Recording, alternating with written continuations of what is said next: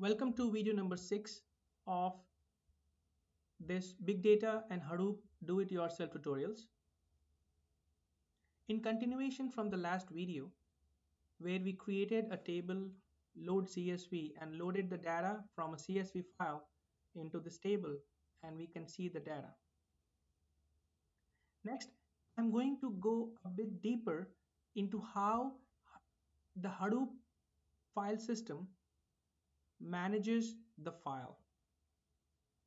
Remember in the last video we uploaded the file in the file browser. Let's go take a look what's going on with that file.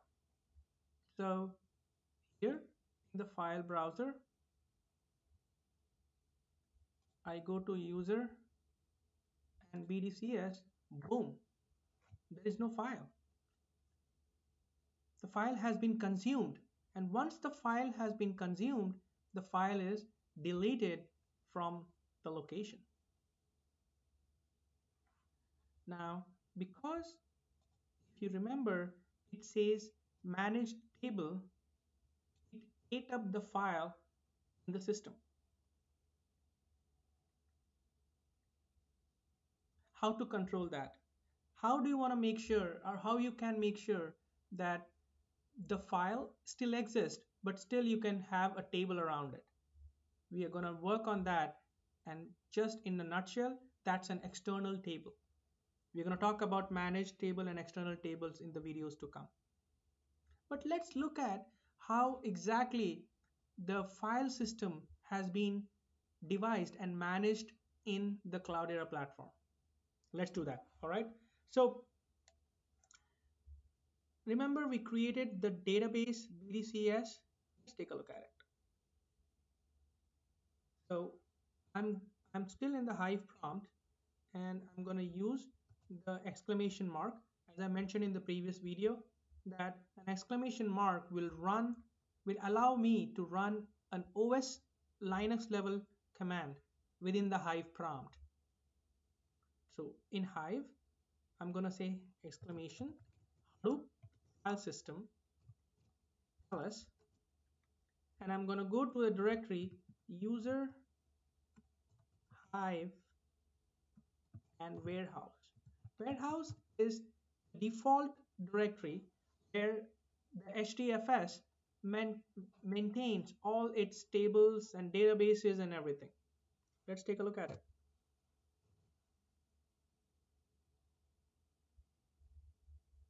So it comes back and you can see there are a lot of names of these are all tables which we have in this system, but also there is a name of the file. It's not a file, basically it's a directory, it's a database with an extension .db.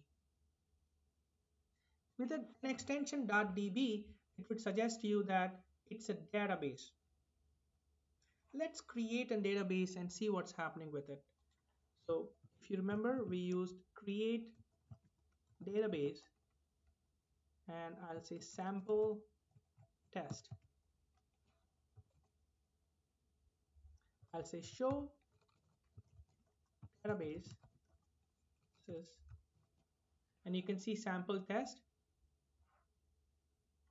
Let's see how this is appearing on the warehouse part.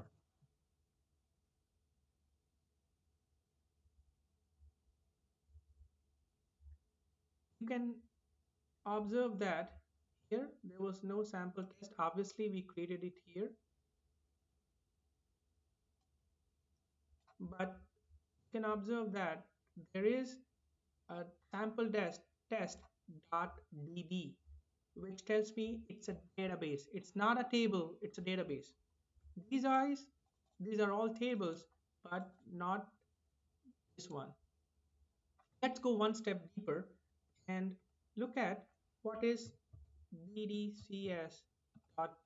What's under this? So I'm going to type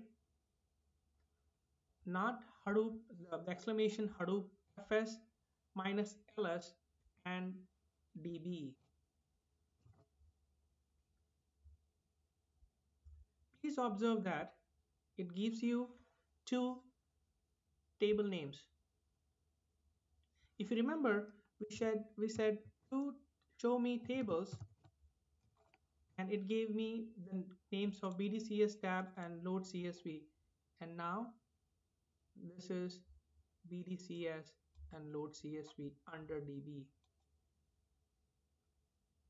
This is the reason when we said describe formatted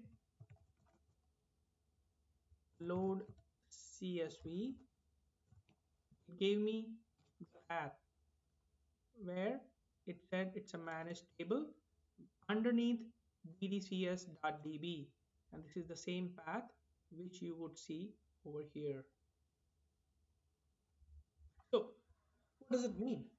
It means that every table is stored under the this directory. Every table or database is stored under this directory /user/hive/warehouse. Please note that this path is different for Hortonworks. So those guys who are doing Hortonworks right now are using Hortonworks to follow my videos. They would use a different path. I think for Hortonworks it's apps/apps/hive/warehouse. But we are on Cloudera. It says user, hive, and warehouse. All right. Now let's go back and understand why did it delete the file.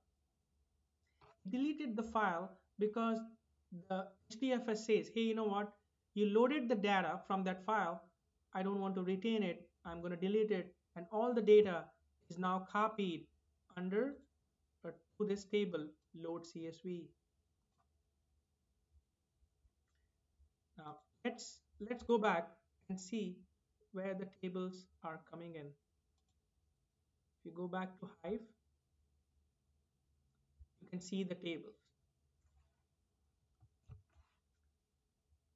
And also, if you go under this data browser section, you would see meta stored tables.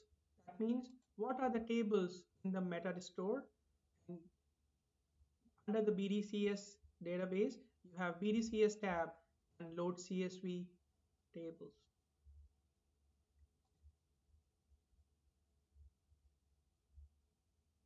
And if you click on load CSV, you can see the column names and their data types next to each other. In the next video, I'm going to show you how to load external data. How to create an external table and how you can load data into external table. Having said that, you have a wonderful learning.